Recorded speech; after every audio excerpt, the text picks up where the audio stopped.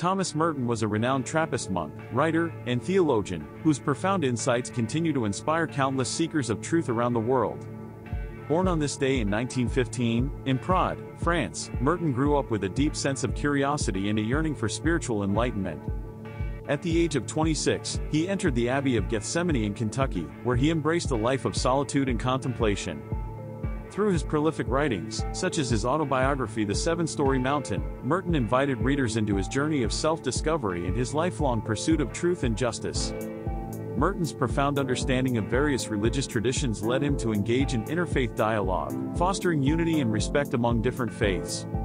Today, Merton's legacy lives on through countless thinkers, writers, and activists who continue to draw inspiration from his teachings and insights on topics such as mindfulness, social justice, and contemplative prayer.